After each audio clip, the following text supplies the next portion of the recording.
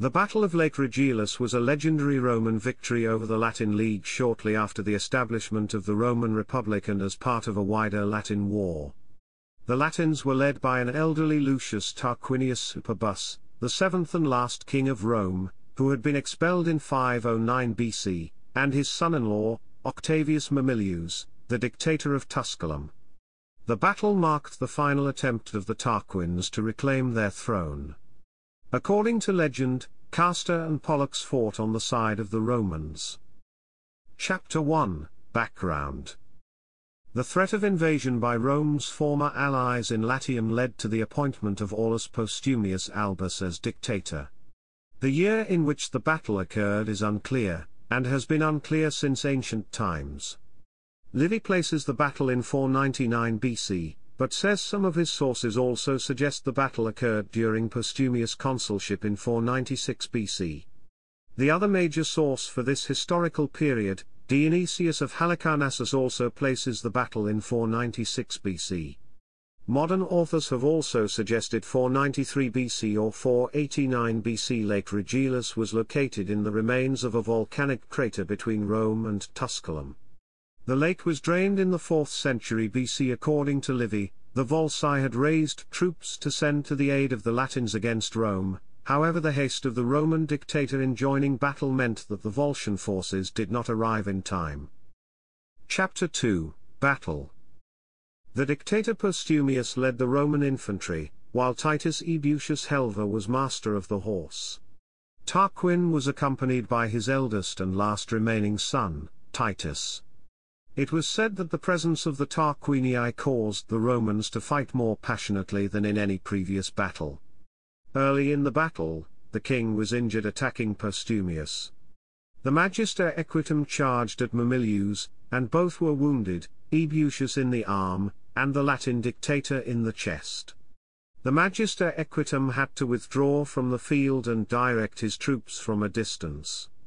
The king's soldiers, including many exiled Romans, began to overpower the Republican forces, and the Romans suffered a setback when Marcus Valerius Volusus was killed by a spear, while attacking Titus Tarquinius. However, Postumius brought in fresh troops from his own bodyguard and halted the exiles' progress.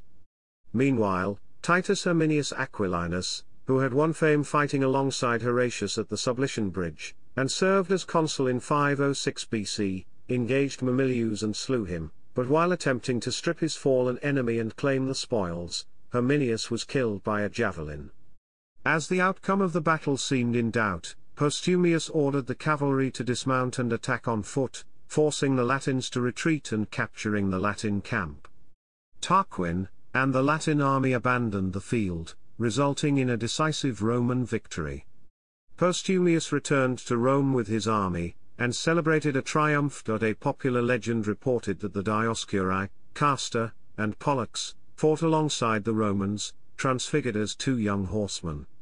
Postumius ordered a temple built in their honor in the Roman Forum, in the place where they had watered their horses.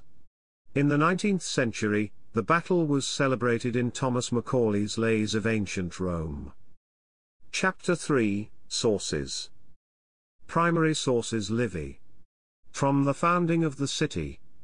Translated by Canon Roberts, via Wikisource. Secondary sources: Grant, Michael. The History of Rome.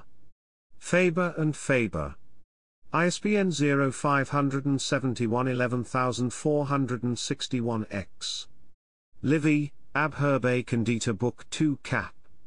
19, 20. Ab Herbae Condita. The Battle of Lake Regillus, poem from Macaulay's Lays of Ancient Rome. Cornell, Tim, The Beginnings of Rome, Italy and Rome from the Bronze Age to the Punic Wars, c. 1000 to 263 BC, Routledge, 1995. ISBN 0415015960. Drago, Massimo, The Battle of Lake Regillus, Ancient Warfare Magazine, 2013. ISSN 2211 5129.